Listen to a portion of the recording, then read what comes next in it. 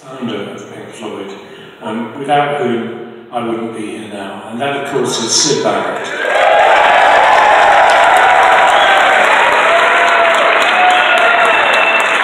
And a few words on a few of those songs. Arnold Lane was the record that was designed to take us straight to the top of the hit parade in the UK.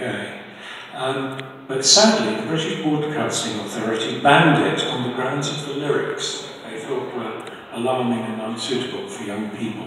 The good news is we decided you're all grown up enough to hear it tonight. So well done. Then there was Candy and the Farrant Bun, which was actually an entry for us into 2 or 3 beat contests, which we thought would be another good, quick way to stardom.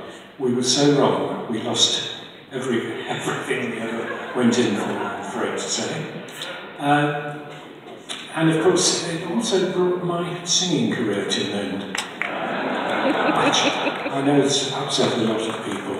But fortunately, I did, of course, get on. I was allowed to do one of these days as a vocal part, but it is played half speed. And finally, there's Vegetable Man, which is a lovely little portrait of Syd, but it was a song that he never finished writing, so we never finished recording it. EMI, the record company, never released it, and Pink Floyd never played it live.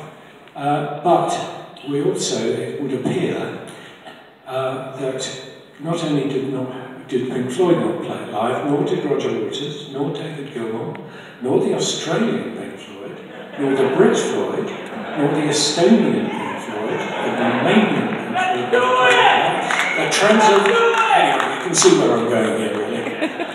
So we think we are the keeper of that particular flame.